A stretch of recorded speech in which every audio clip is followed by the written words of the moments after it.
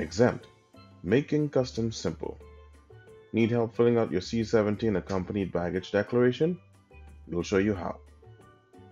For the C17 form, you will need the following: your flight information, the receipts of items purchased abroad, and if you plan to add passengers, ensure that everyone you intend to add has completed their user profiles. Begin the form by selecting the Bahamas digital entry card, also known as Form C17, adorned with the Bahamian coat of arms. On this page, confirm that your name is displayed correctly in the passenger list. If your name shows up in lowercase letters or is spelled incorrectly, go back to your profile and scan your passport again before filling out the C17 form. You can also proceed with the declaration if you wish, but you will not be able to complete the declaration if your user profile is not properly completed. Add passengers if traveling with relatives. Select the Add Passenger button to add passengers one by one. Please note that this is only reserved for relatives living in the same household. If you are traveling alone, you can skip this step and proceed by selecting Next. Continuing with adding your passengers. Scan your passenger's passport using the camera icon. By scanning the passport, the following fields automatically fill in: passport number, first name, middle name, and last name. Then select the relationship of the passenger to the person making the declaration. Select whether or not your passenger wishes to use their exemption for this declaration, and then save your passenger. Repeat this step for as many passengers you have traveling with you. Next, enter your flight information in the fields provided, including travel date, meaning date of arrival, airline or vessel name, flight or vessel number, number of party, meaning how many people are traveling with you inclusive of yourself, where you departed from before arriving in the Bahamas, including country, state, and city boarded. Also enter the number of checked-in bags and the number of carry-on bags. Enter your trip length as a digit, for example 5, and then enter length as time range, meaning days, weeks, months, or years. If you have no items to declare to customs, select Nothing to declare and select Next. Please also note, only select Nothing to declare if you have no items to declare with customs. Otherwise, leave it unchecked and declare your items. Failure to comply could result in fines or forfeiture of goods. Whether or not you plan to use your exemption for the items purchased while away, you still have to declare them. But declaring items can be easy. To declare your items, select the Add Items button. Did you know that you can group like items that fall under the same category? First, enter your quantity. If using the grouping method, let the quantity remain as 1. Then choose your item category. Then select whether the items in this grouping are new or used. Choose from the drop-down listing of stores, and if the store that you're looking for is not listed, you can manually enter it by erasing the placeholder that states purchased or purchased from and type it in. If you are purchasing from multiple stores for the same category, you can enter the store as various to save time. Then enter your description for the items declared.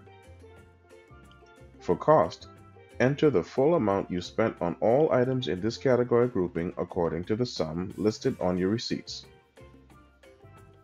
Then enter any sales tax applicable.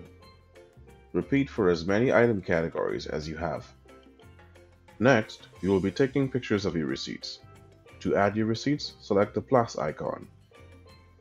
For Apple devices, select the camera option to open the camera in the app. For Android devices, select the camera icon. Take pictures of your receipts. Ensure that you take clear and legible pictures. You can group your receipts in pictures so long as they are readable.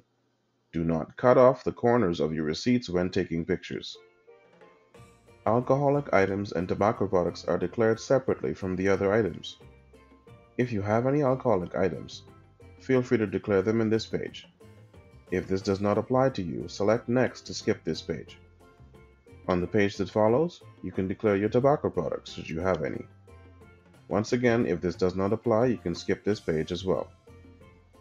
Answer the currency declaration to state whether or not you are carrying any currency or monetary instrument of $10,000 or above.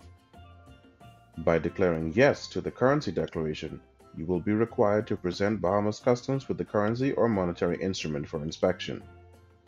Under Exemption Status, select the checkbox if you intend to use your exemption. By selecting this, you will use one of your exemption allowances, and your total will reflect accordingly. Accept the declaration to say that your submission is true and correct as far as it concerns you. Finally, select the Calculate and Save button to save your record. This is where the form saves.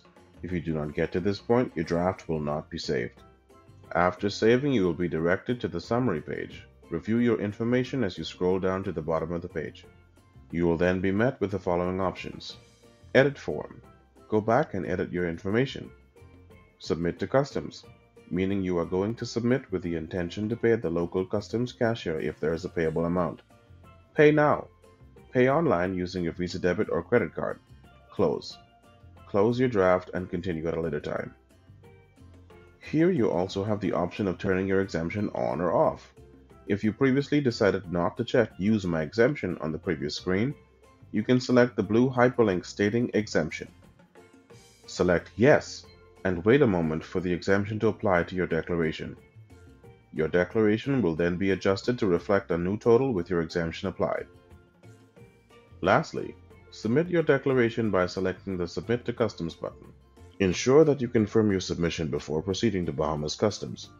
Once you have submitted your C17 form, you can proceed to the customs officer to have your luggage checked.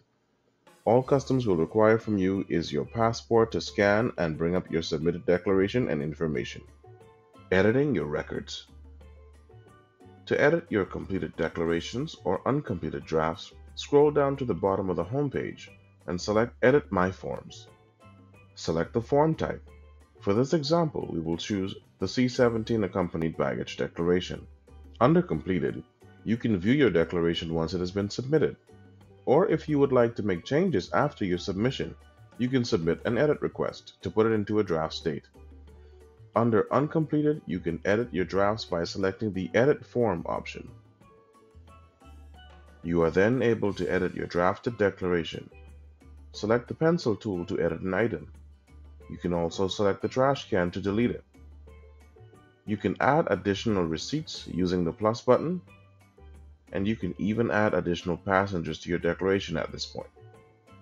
We hope this guide makes things a little easier for you. Follow us on social media to keep abreast with all the latest news and updates from Bahamas Customs. We also have a full playlist of how-to videos to aid you in making exempt work for you.